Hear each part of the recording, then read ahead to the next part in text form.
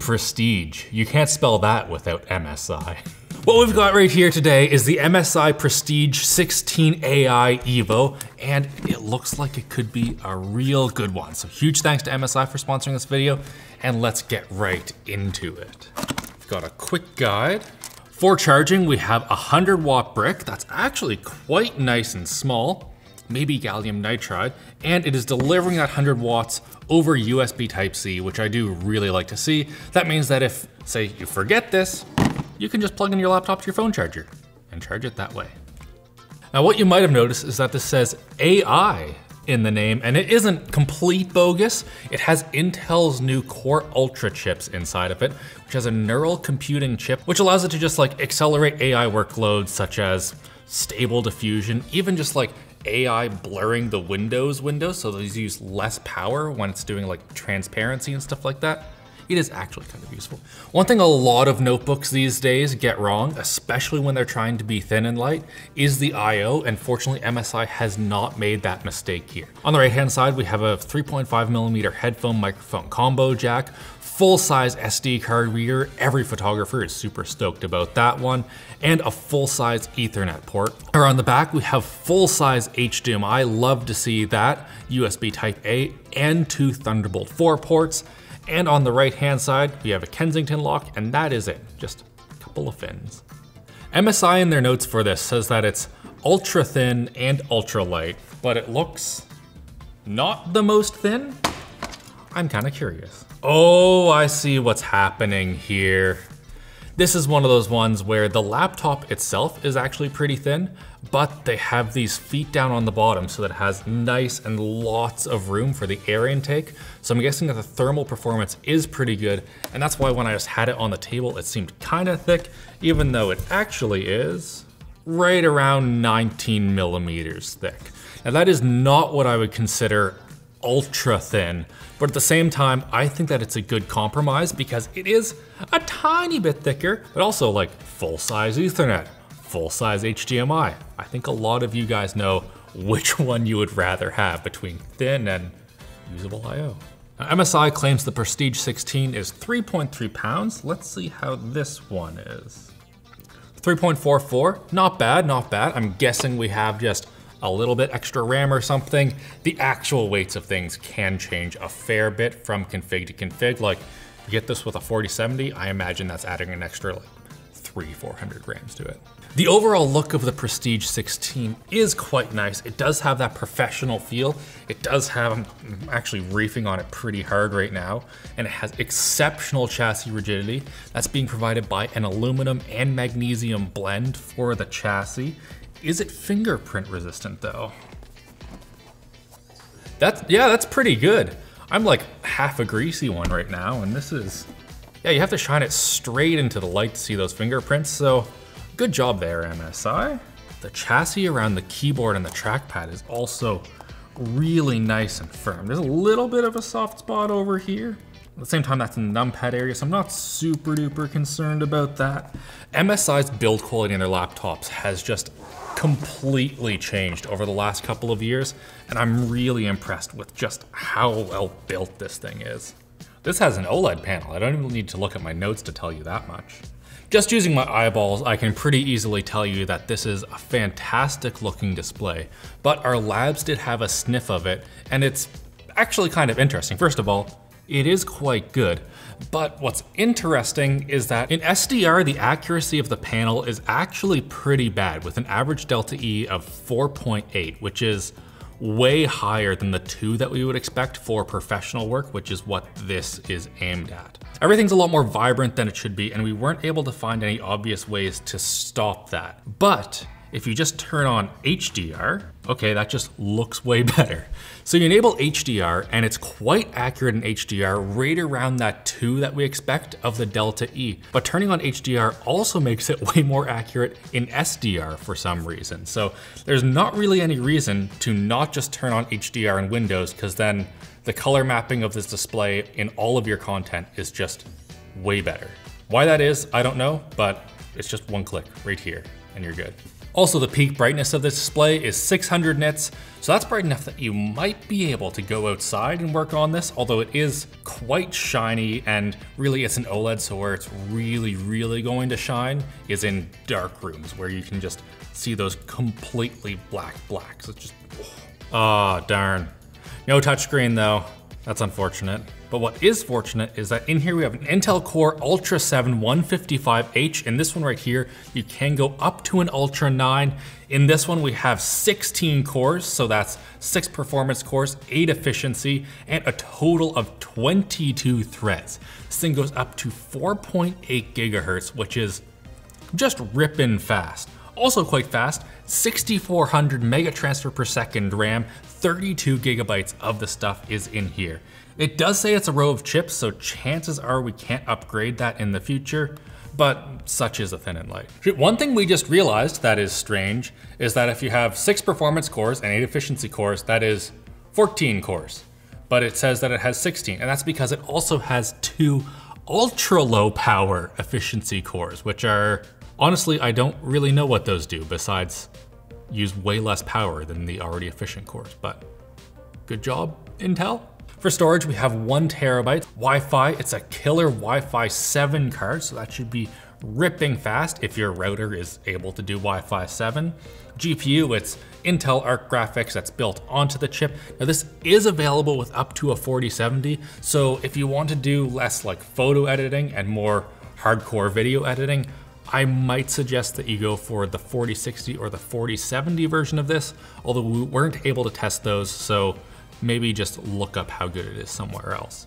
Also, we have Intel's NPU. This is dedicated to accelerating AI tasks. So doing stuff like stable diffusion in GIMP, you can do different stuff within Lightroom Classic, and just general AI things. How is the keyboard? The keyboard overall is pretty decent. I would give it maybe like a B-, somewhere around there. It's been a real sore point for MSI for years and years, and it has gotten a lot better as they have improved the chassis rigidity, but it still isn't quite there. Like if you look, the key stability, if I push on the side, isn't fantastic. There's a lot of deflection from the key before it starts to actuate, and that can hurt your speed and your accuracy.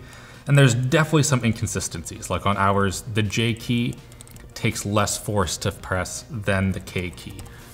Maybe something like a 15% variance or something like that, when you normally expect more like 10 or 5 on a really high-end laptop. That said though, after a while, I was able to get mostly used to it, and some of those inconsistencies do still rear their heads as a little bit of not the accuracy that I would expect to have on a keyboard like this, but a lot of you might trade that for the inclusion of a numpad on the right.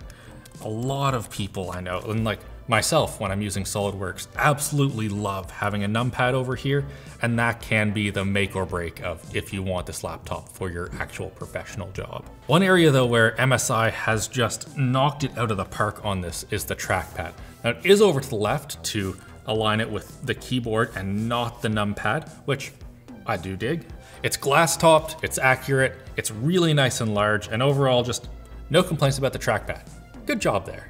All right, so I'm gaming at 1080p here. First of all, Rocket League looks absolutely fantastic on this OLED monitor. It is 60 Hertz, but OLED has super quick response times, which does mean that things look absolutely fantastic, and it should play really quite well. Although, it's not the best gaming experience that I've ever had. One thing for performance that's nice that MSI has here is the MSI AI Engine. So that smartly just changes between your various power modes depending on what you're doing. And that's great because I've seen the data from a bunch of different companies, and only like 10% of people actually take the time to go like extreme performance mode, balance, silence, super battery, and stuff like that. Most people never look at that ever, and having it just be AI Engine, it figures it out for you, and it's probably mostly really quite good. We've had Rocket League open for like 5 or so minutes. Let's see how hot she's getting. 46. So that's pretty borderline, if I'm honest. It looks like that the keys themselves are in the 42 range, which is okay-ish.